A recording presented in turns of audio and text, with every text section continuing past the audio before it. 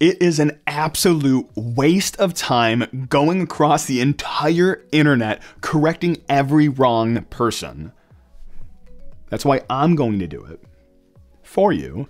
There's a ton of misconceptions when it comes to Log4j, and here is 8 of the most prevalent inaccuracies that I've seen when talking about closing the vulnerability or how it's being exploited in the wild. Starting with number 1, it's not just web servers that are vulnerable to Log4j.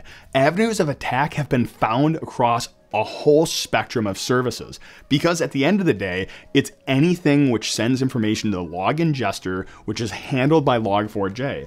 Common attack paths right now have been seen in SSID AP names, email headers, usernames on social media or custom web applications, pastebin file names, book review sites, forum post subject names, SMSs, trouble tickets, even pull requests within GitHub repositories are often logged into systems and can issue the attack. The second misconception I'm seeing a lot of is that it works very similar to other remote code execution.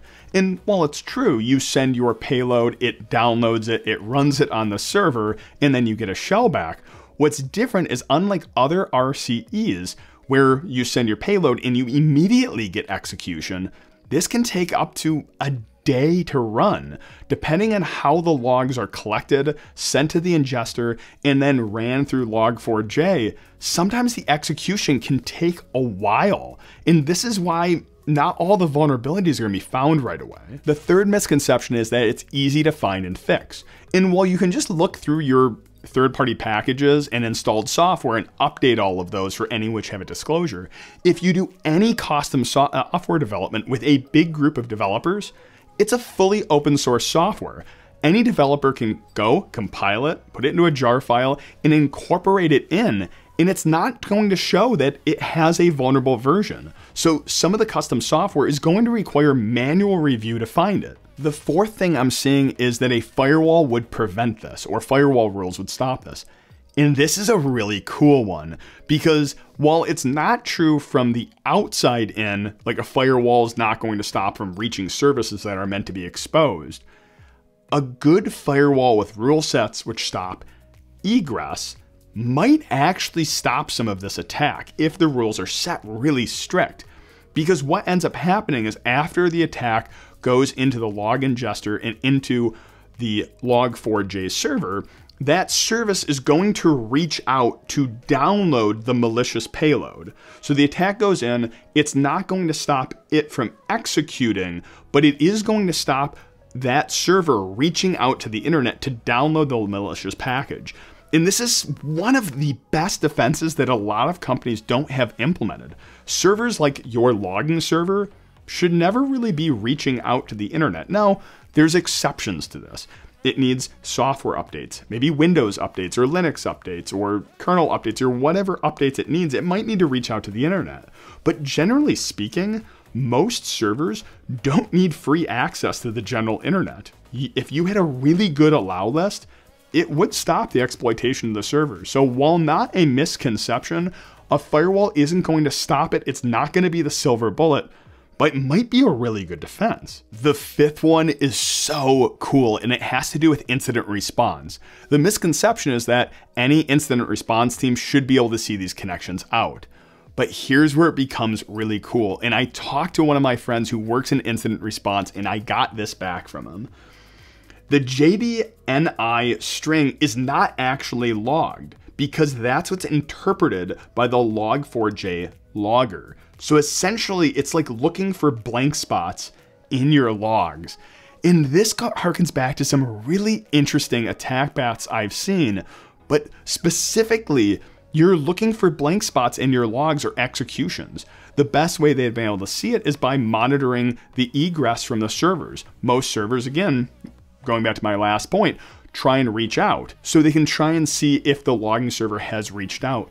But it's not actually logged. The attack string doesn't show up in most logs. Now, there's exceptions to this, but for the most part, it's not just right in the surface, easy to catch. Number 6 is, just because a vendor says they're not vulnerable doesn't mean they're not vulnerable. And just because a vendor says they're vulnerable doesn't mean they are.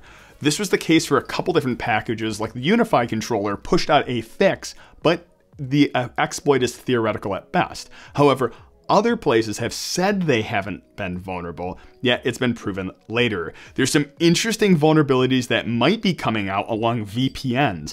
It's going to be so weird when a VPN who says they don't log any traffic starts getting popped by Log4j. It's going to be interesting. We're not that far into the research which has been done on this vulnerability, so I think it's a pretty bold statement, especially given that any developer can grab the class and compile it and incorporate it into the project, and it might not just show up. Like, it's not going to be a package that you pull in if you compile it manually. So it's really it's really difficult to know if a vendor's vulnerable or not when not a lot of time has passed for them to do their own research. Number 7 is that web application firewalls will fully stop this vulnerability. There's no such thing as a silver bullet when it comes to security, and it's a constant cat and mouse game.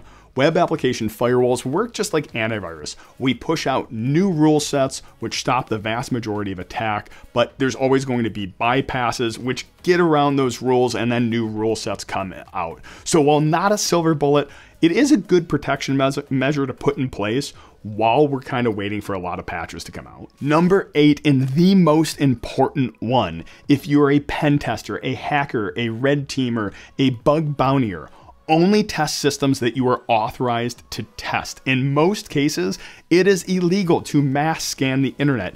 Even when you test systems that are not vulnerable, it is an attempt at a malicious payload on a system you don't own. And it is very easy to trace, and it is very illegal for the most of the time.